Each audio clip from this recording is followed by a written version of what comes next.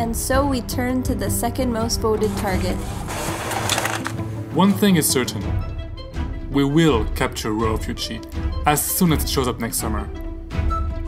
We will get you, Rho. We will.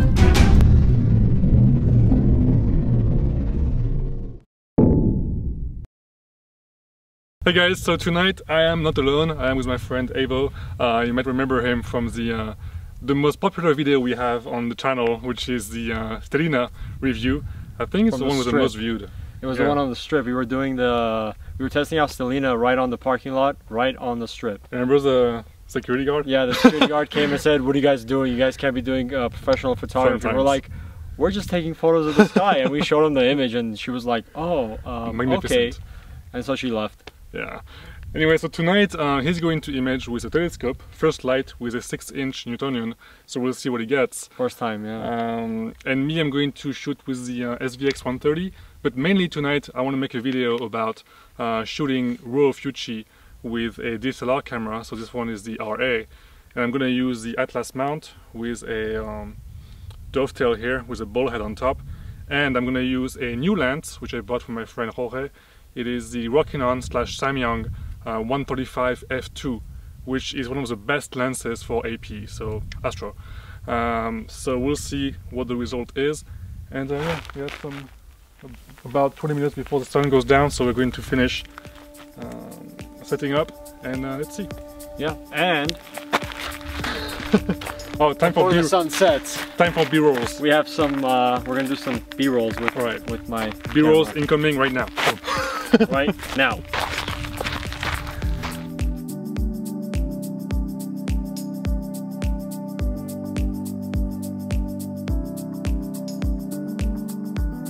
I drilled a hole in an old dovetail so that I could attach a ball head to it.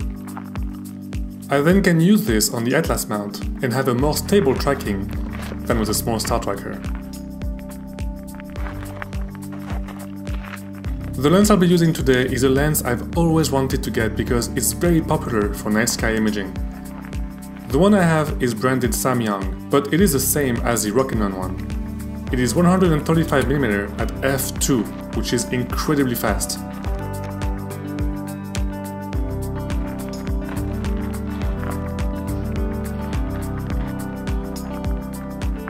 It feels so weird because I haven't used this hand controller in literally like 3 or 4 years.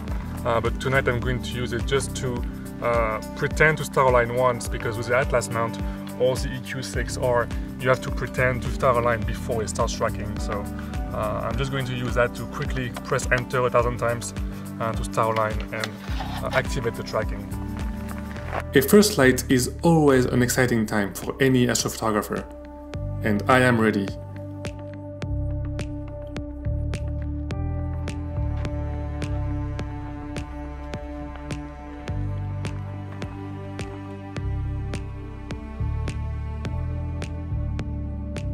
Alright guys, so we hope you like those B-rolls, thanks to Avo here. So this lens is really heavy, so I'm hoping, I mean not too heavy, but I'm hoping it's not going to affect the balance here, but it should be fine once I'm rotating this way or this way.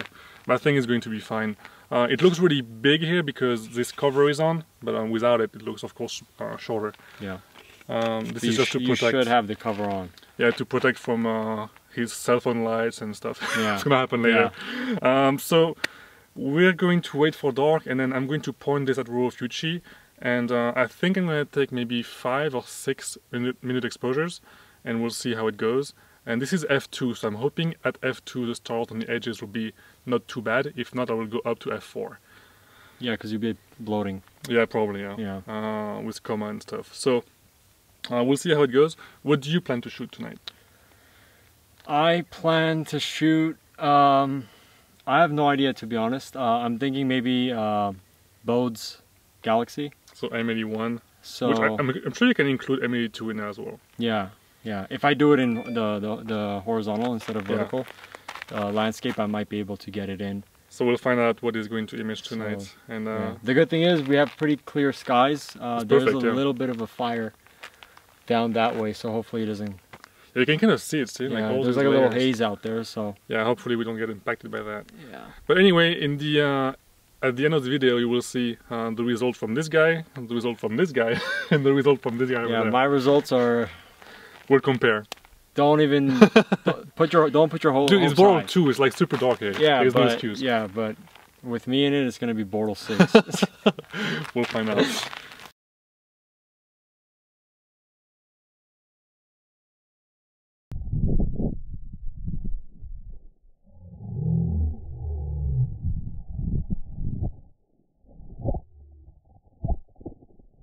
So I found this, and I don't know what it is. I'm wondering if it is a spider head, because look at the mandible.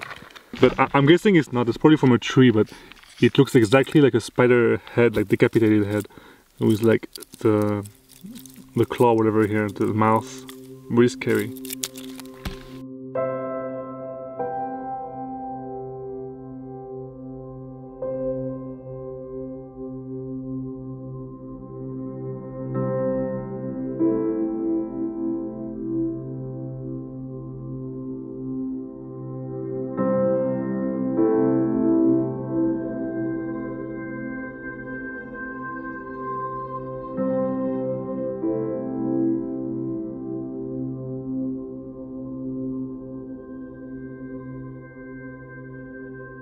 Okay, so here I'm just going very quick through the hand controller.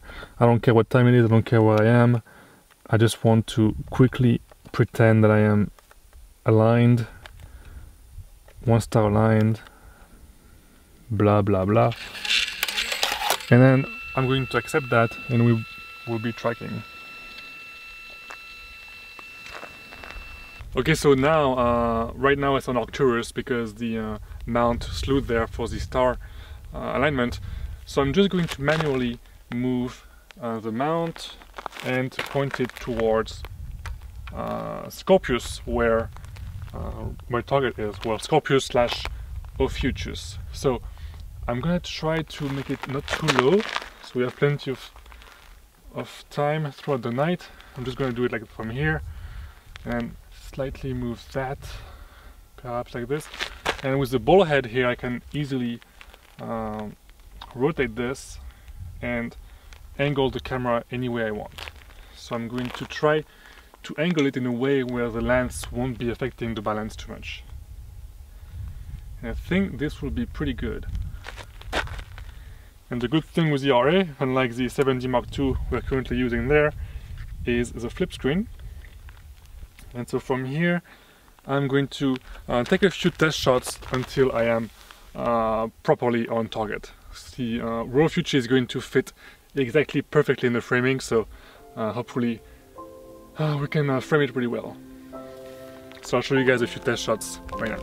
To easily find Rho Ophiuchi, I aimed the camera at the bright orange star Antares in Scorpius. I took a quick test shot to focus, and then several more to center the target. I used my previous image of Rho Ophiuchi as a reference to get the best out of the faint gases on the side of the complex. So you can see Rho Ophiuchi, but what I'm going to do is I'm going to go a bit more to the right, just because I know there is more gas on the left, and we'll see how it goes.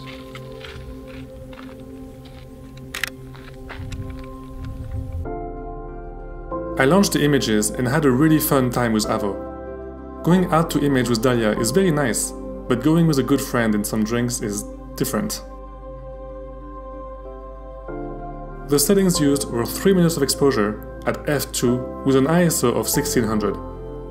The histogram was right in the middle, so it's a bit overexposed, but I didn't care too much because this was a very dark site.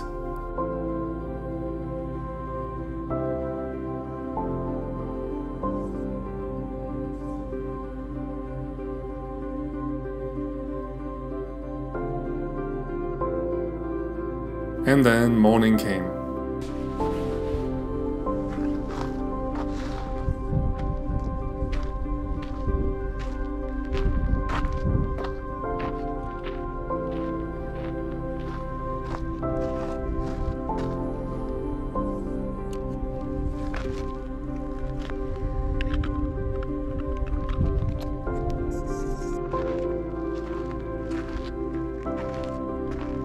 So So here you can see Avo's picture of M81 and M82. I think it turned out really well, and it's really clean looking, and I really like those refraction spikes, which I miss. And then really quick, here is the image I took with a telescope, so the SVX130. It is just a quick shot on M107, a globular cluster, just I think 2 or 3 hours, and that was it. So it's not really amazing, but it's just one more object done for the catalog, which I think we're almost halfway through, or more than that. And then really quick, before we go back to the field, the lens all night was fantastic. I actually put a tape here so the focus would not change throughout the night, and this lens really is insane. Yes, I did f2 all night, so f2, and the stars were pinpoint all over the edges. By the way, this is not a sponsored or anything. I bought this with, you know, the money and stuff, but I am really in love with the lens, and I'm glad I spent this money on this lens. f2 and the stars are pinpoint. Imagine that. Most lenses, I think every lens that I have, if you go under f4, you have coma on the edges, and this one is not an issue at all. f2, wide open, and the stars are pinpoint all over the place. So yes, I am in love. Alright, now let's go back to the field where you can hear my sleepy voice in the morning.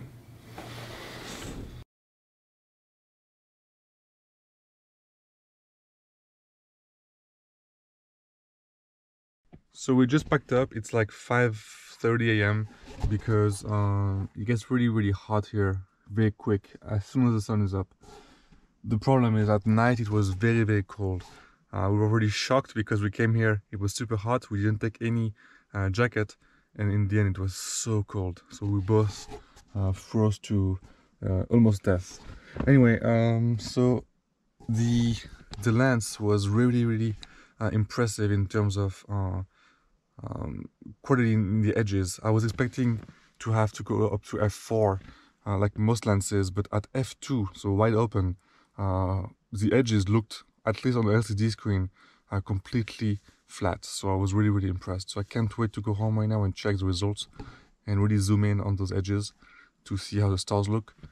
And yeah,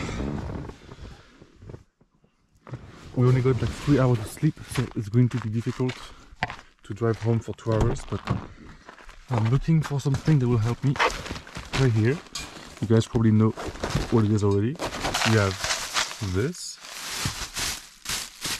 and this. Perfect. And as usual, I forgot a spoon.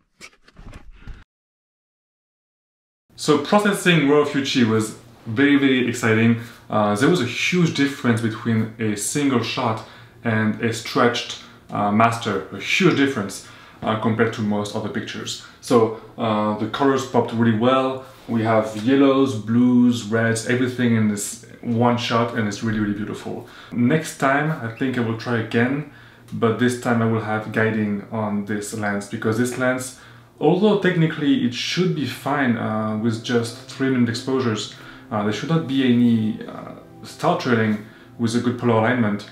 But if your polar alignment is a bit off, then as you can see here, I think mine was, we get some star trails, like very slight, so only when you zoom in. But when you're zoomed out like this, it seems like there is just so many stars, and just because they're just slightly elongated, it gives the image a bit of a blurry slash, not blurry, but kind of messy feel. So this is why I didn't really use a crazy workflow, because I intend to do it again, maybe this year or the next, depending on how much time I have.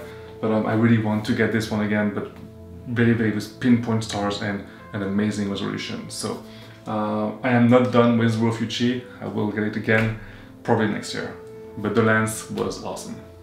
So I'll see you guys next time, and cheers guys.